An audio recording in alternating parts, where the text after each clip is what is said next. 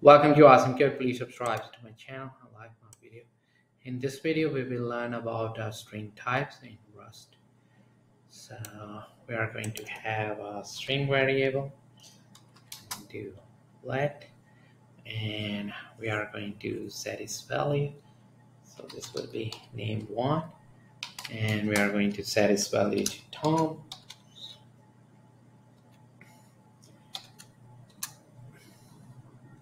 And to print, we can use print line. And in curly braces, we're just going to pass in our name variable, and at the end just a semicolon, and run our code, and we get this Tom printed. We're gonna not assign a new value to our string variable, it's immutable. So for example, if we want to change the value of name1 to John, or you can also concatenate. So over here we are assigning a new value, and we try to run the code again, and we get this error message: cannot assign twice to immutable variable. So it will not work even we assign a mut to that, mut. Let's try that too. So here we going to add and run it again.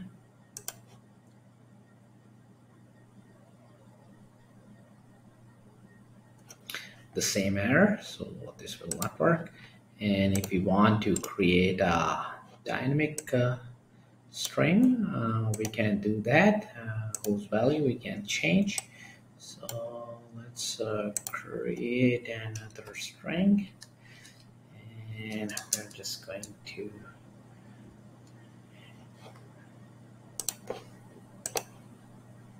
so we can create a dynamic string this way.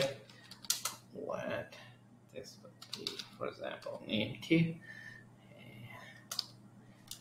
We are going to use a string, and from this is a colon,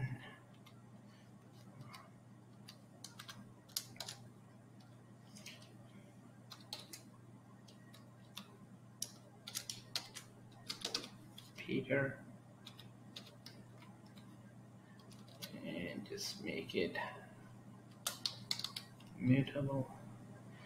And here we are going to concatenate to name2,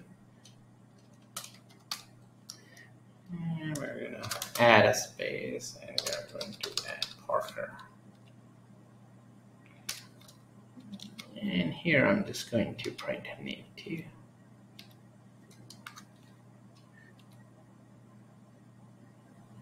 I will just remove this line.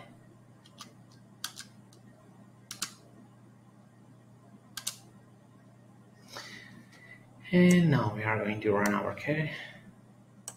And now we get this thing working and get that name added or concatenated to the string over here. So with the dynamic string, we can change the value of that string variable. And we are going to learn about something that is unique to Rust. So for example, we have another name3, and we are assigning it the value of name1. Now we cannot use name1.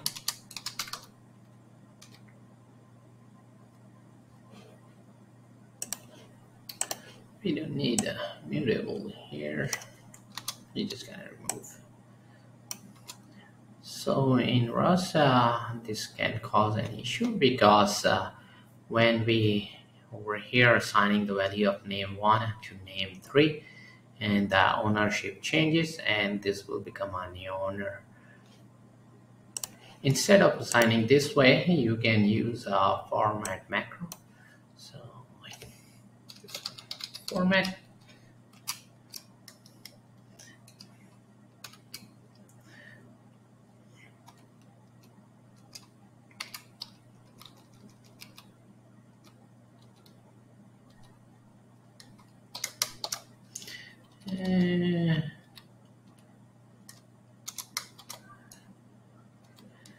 and this will make a new copy, and it will be assigned to name3, and we still can be able to use a name1 variable. So this is a better way. For name2, we need to be mutable because we're using the concatenate Parker, and we have the value of name1 printed over here. And same way we can use name3.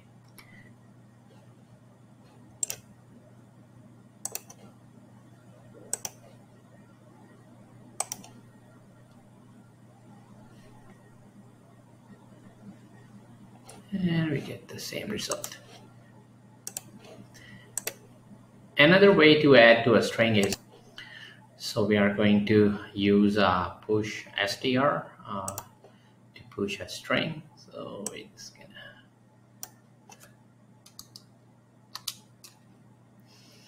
so here we are going to use name2 dot push string, and here you need to add a reference to that string.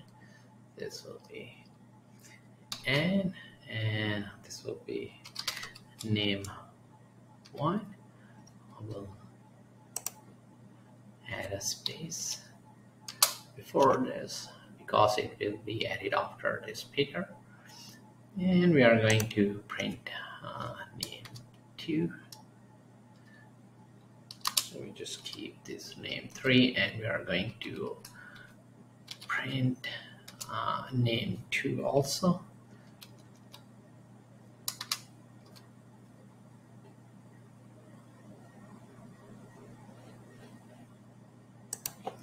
And this have a semicolon.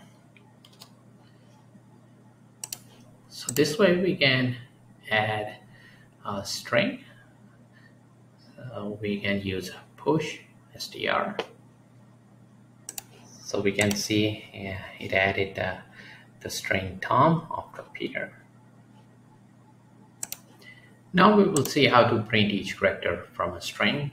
So we are going to use for character in our name2.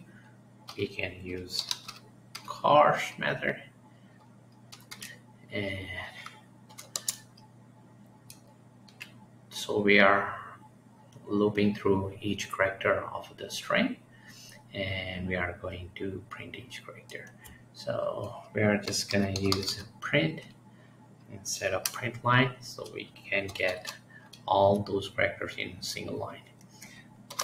So this will be our C, and we can run our code to fix this. So we are able to print those characters one by one. To keep on learning, please subscribe to my channel Awesome Code, like my video, keep supporting me, and thank you for watching.